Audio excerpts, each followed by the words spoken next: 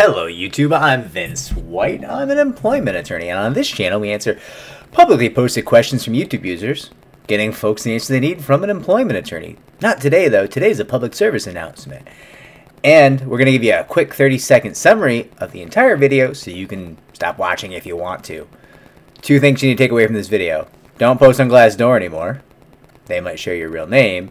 2, I pounded 3 Cadbury eggs today because I'm having a day. That's all. That's it. You can stop watching now. I mean, there'll be more. I'm going to give the details, but you've got what you need at this point. The eggs were amazing.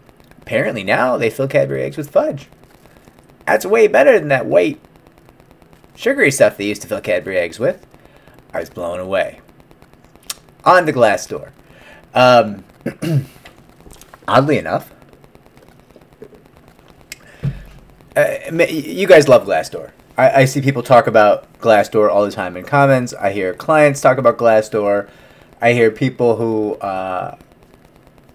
end up not bringing claims say that I'm going to go post on Glassdoor instead, so at least people know about this employer. But if you're one of the people who view this channel who are not familiar with Glassdoor, here's the idea. People go to this website, glassdoor.com, I believe, and they post reviews of their employer anonymously. At least that's what it used to be.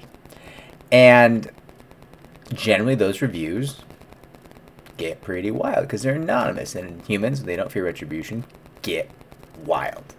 Just 100% of the time. That's why people on the internet say wild things, and they're like, oh, you don't know who I am. Doesn't matter what I say to you. I'm not responsible for it, and I don't have anything to fear from it, right? Which is just human nature. No harm, no foul. That's how humans react to the internet. That dynamic, where people go post nasty things about their employers on Glassdoor, has led to a whole bunch of litigation where certain employers have tried to find out the identities of the people posting. Now, Glassdoor has done an okay job of defending those users in the past. And in fact, it seems like they work with the Electronic Frontier Foundation, which you can think of as the good guys on the internet. They do things like they fight net neutrality, stuff like that. But the EFF, the Electronic Frontier Foundation, has, I think, handled a number of litigations to protect user data on Glassdoor to keep things anonymous. All of which is very inspiring and wonderful. I think it's great. Yeah, people say nasty things, horrible, horrible things on Glassdoor, and some of those things might not be true. And that is unfortunate.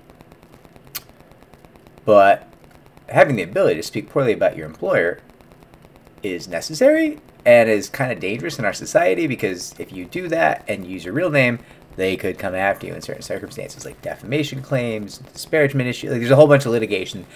Also, let's face it, they could just fire you if they haven't already, right? There's a lot of things keeping folks from being honest about their employers in our current state of the union, so to speak. So it's important. It's an important service. Apparently, it doesn't exist anymore.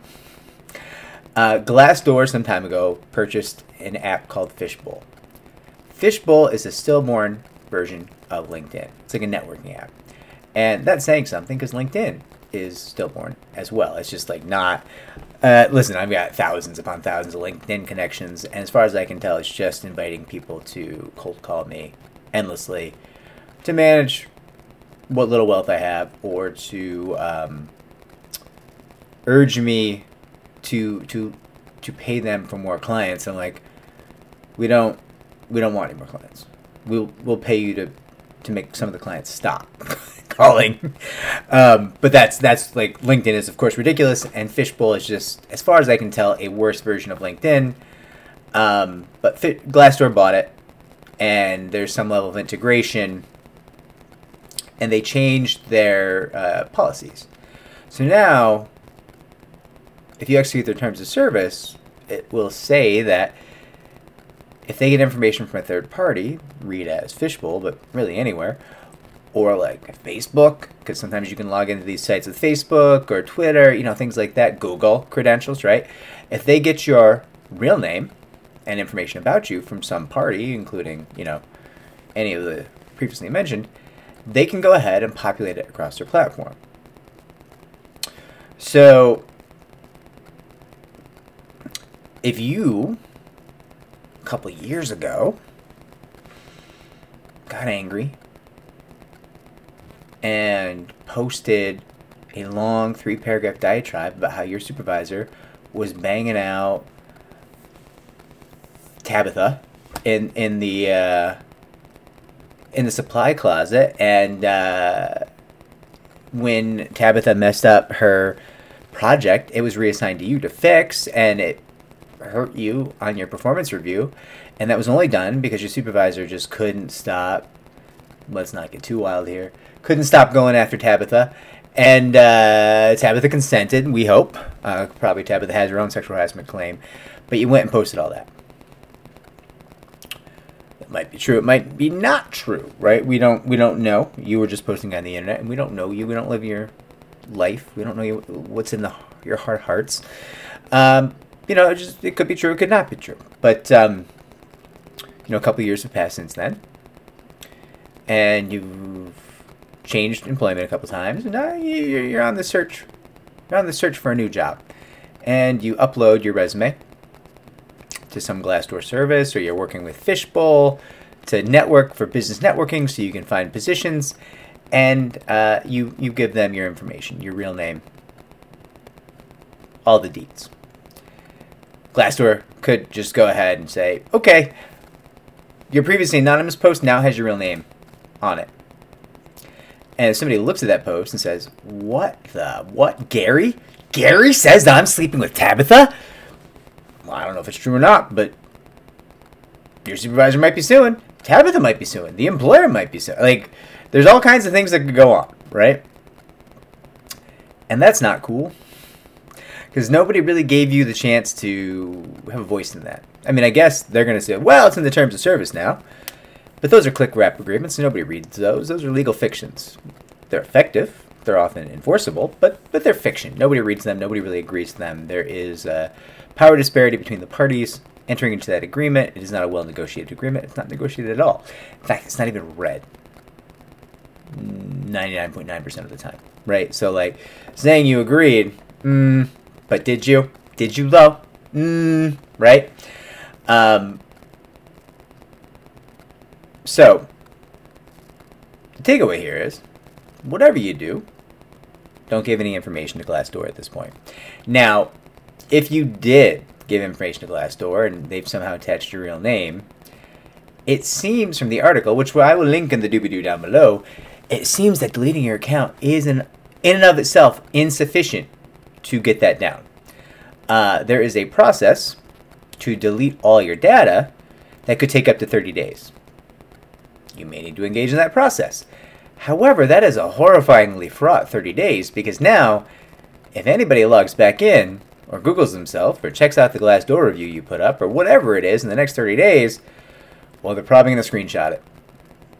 And so, although you did get it down, potentially, you're still at risk, because they know you posted it, and it's attached to your real name, and now they can come after you because they have evidence of it. That's very bad. That's a very bad thing. Now, there's some other stuff in the story, like, also, Glassdoor is just populating people's profiles with, like, completely fake information. Like, some guy was working in the U.S., and it was like, he's working in London.